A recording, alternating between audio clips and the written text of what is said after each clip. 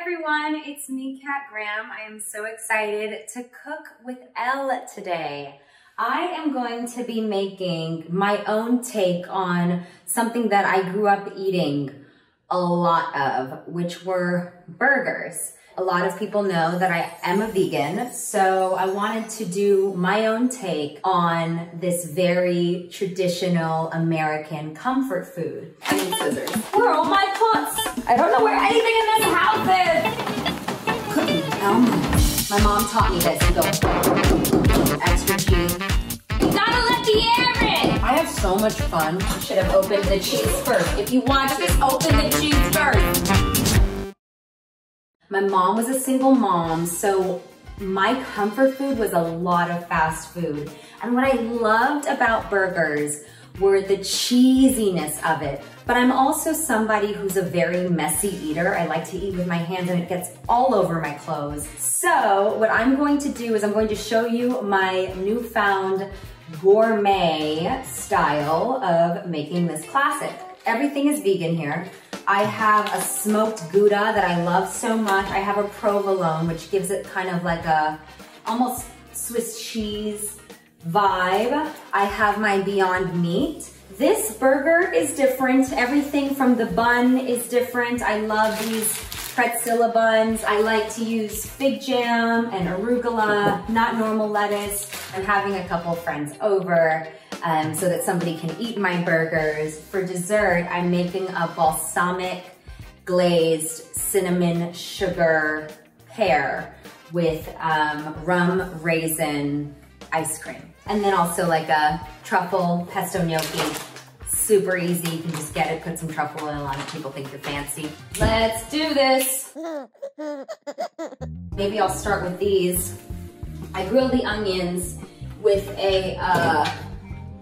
like a cinnamon sugar to create a glaze. So they saute actually in them. And because I'm making 4 burgers, I will probably use up all of these onions. Burgers reminded me of times in the car with my mom while she'd be running me from school to the Boys and Girls Club to dance class, and we would just chow down on burgers just on the way to wherever we were going. And I've developed a love for cooking because I didn't grow up having really a lot of home cooked meals. Also, not being able to afford nice food. The first time my mom took me to an Olive Garden, we could never afford that. And I just remember sitting there in the restaurant just bawling my eyes out. But I think I spent a lot of time trying to learn how to cook so that I could feel fancy. When my mom tried this last week, she was just totally mind blown by it. So here we are. These are the beautiful onions. Let's see what I have. Where are all my pots? My mom also uses this kitchen, and she's one of those moms that like never puts things back. So it's kind of like makeup cooking. I know it sounds weird, but it depends on what brush you use. You use a contour brush, which is different than your blush brush, which is different than your eyebrow brush, which is different than your eyeshadow brush. The same thing goes with your pans. So I'm going to put my onions in the saute pan with a bit of oil, probably about 2 tablespoons full. Just mix it, make sure that all the onions have a little glaze to them. I'm going to put this on medium. Let's get some beef going. What I do is I split slab of the ground beef into 4 different sections. Then I split that into 4 more, cutting it in half. And then now my hands are, I should have opened the cheese first. If you watch this, open the cheese first. What I do is I just fold these in 4. I break them up. And I put little pieces in there. It doesn't seem very fancy the way I'm doing it, but I promise you it tastes fancy, and that's what matters. Right before I booked Vampire Diaries, I had enrolled in the Kitchen Academy because my mom was like, listen, you gotta get a job. This whole sleeping on my apartment floor thing is cute and all, but you need to figure out what you're gonna do with your life. So anyways, I enrolled in culinary school, and I think it was a couple weeks later I booked Vampire Diaries. So in another life, I would be a chef. When I was younger, I did a Fanta commercial, and I just remember gunning to this audition with like a burger in my hand. It was always about like go and rush, and it's nice to have a twist on fast food where it's not so fast and you can take your time with it.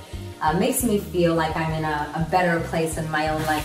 While the onions seem happy, I'm going to put a little bit of cinnamon sugar. It's just a dash, maybe more. My hands are starting to get greasy. Okay, I need scissors. I don't know where anything in this house is. I'll just use a knife. I've actually never cooked for anyone, ELLE magazine, so this is something very new. But because I have been in quarantine and have had plenty of practice cooking, doing my hair and gardening, I feel quite confident. I mix the sugar in with the cinnamon. These guys are cooking a little too slow, so we're gonna raise the heat. And while you're here, here's some baby pictures. This is actually on my fridge. This is me.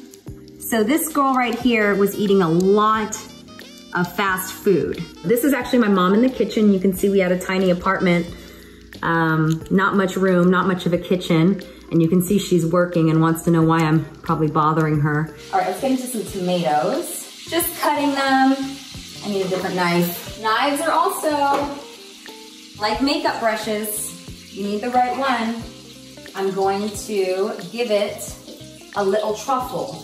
And because you guys are here, I'm gonna break open my fancy truffle from Italy. It was that hard to open. I do have arm strength, thank you. I mean, look at this. This is nuts, this is a real truffle. So we're just gonna put a little bit of the sauce. And you gotta watch out for me because I am half African, so I'll sneak a pepper in there if you let me. Just a little bit. And put the jalapenos. Make sure you can see that. Come on, garlic, where are you? I'm not the most graceful chef, but I'm really good. Give my burgers a little garlic powder. Listen, I'm the biggest freestyler when it comes to being in the kitchen. If I think something needs more or less, I just do it. I haven't been on set, so I have to find a way to be creative and to have fun and to play with different colors. And I guess food and gardening has been it for me. Smelling so good in here. 4 buns. And these are the only buns I have in the oven. Don't let the big Margiela fool you. In they go. All right, I just turned the heat off of all of them, but because I'm still keeping them on the stove, they are cooking, but the heat is off. For my friends, I'm making just a gnocchi pesto. It's super easy, super simple, but I felt like they needed a carb. I can't be the only one gaining weight on quarantine, all right? Sabotage my friends too. These are super easy. I'm embarrassed to say I just pour these out of the bag because I sometimes don't have all the time in the world, even though I am on quarantine. But what I do, that's a wee bit different, as I'll actually cook it with truffle oil instead of olive oil. Gives it a nice little kick. I am a blood type that is very popular with the mosquitoes, and I live out in Georgia, so I need a lot of garlic. Have these sizzling. They're going to be ready to serve in a minute. This is just extra cheese. You can eat it, you cannot eat it. You can put it somewhere for later. I have so much fun cooking by myself. My mom loves when I make this. This is not something, I guess this is a take on the fruit cup, because for lunch, my mom used to always give me a fruit cup, and I love the fruit cup. These are the pears in the balsamic glaze. She has kept this since I made it 3 weeks ago, so I'm glad I'm making some today so that we can throw this out. It's gross. A lot of sets are very careful because there are so many allergies, but they don't use a lot of seasoning. Everyone will just eat the same thing, and I'm not into that. I need seasoning. How people have hot sauce in their bag. Yes, I have hot sauce in my bag, but I also have truffle sauce. I am very much about flavoring. A lot of people eat for fuel. I don't. I eat for pleasure. I love food. I'm fine if I'm never a skinny model. I'm not interested in that. Life is short. but most of the time I will play a lot of music depending on what I'm cooking. If it's Brazilian food, it's Sergio Mendes. If it's French, you'll hear Edith Piaf. I take cooking as a whole experience. So here are the pears. And what I do is first I'll take a couple spoonfuls of brown sugar. Let's say 4. Next, some cinnamon, my vegan butter. This brand makes soy-free. What else do we have here that I can use?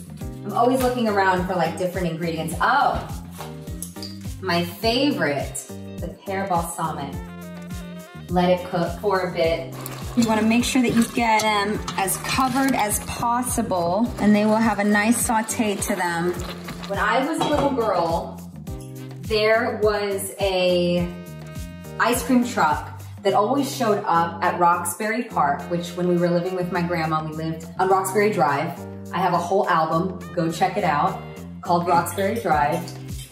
Can you sit down somewhere? Hey, you guys, my dog Pete wants to say hi. She also enjoys my cooking, right? Yeah. By the way, So Delicious makes some really good dairy-free with coconut milk. Cashew milk is also really good. Oat milk is also really good. Basically what you're going to do is you're going to take a bit of your imitation rum. Cap amount should be enough. You just sprinkle a bit of raisins on top. I think my buns are done. First things first, I get my buns out. My vegan burgers, truffle, tomato, jalapeno, and then put my arugula on the burger. It's okay if it falls off. My mom taught me this. You go. She's like, you gotta let the air in. Ah, you heard it pop, right? Thanks, Mom. This is fig preserve. I love it. My vegan burger. Oh, you know what I forgot? Oh no, I forgot to put my onions. So excited to shoot with ELLE magazine, worried about how cute I look. Forgot to put the onions in here. That's the topper. I'm so hungry. Mmm. It's so good, you guys. I'm sorry you're not here. This is amazing. I now present you my childhood remixed gourmet. So instead of the Kraft mac and cheese that I grew up eating, you know, the kind that you pour a little water in and you stuff it in the microwave, I now have gnocchi, pesto. I'm gonna eat it with my hands because I just didn't even think of getting a fork. Instead of fruit cups, so now I have a balsamic cinnamon sugar glazed pear. And instead of the ice cream truck, which was like the highlight of my week, I'll make my own. You know, sometimes eating with your hands just tastes better. I don't know, maybe it's just me. And instead of cheeseburgers, I now have Gouda-Filled cheeseburgers. It's pretty wild how you can take the things that you had as a child and remix them for who you are today. So I hope you guys enjoyed watching. Make sure to check me out in Emperor and in Cutthroat City. I hope you guys enjoy my movies as much as I enjoy cooking. Thank you guys so much. Love you. Mom, I made it! Cook. Hey! That's a wrap!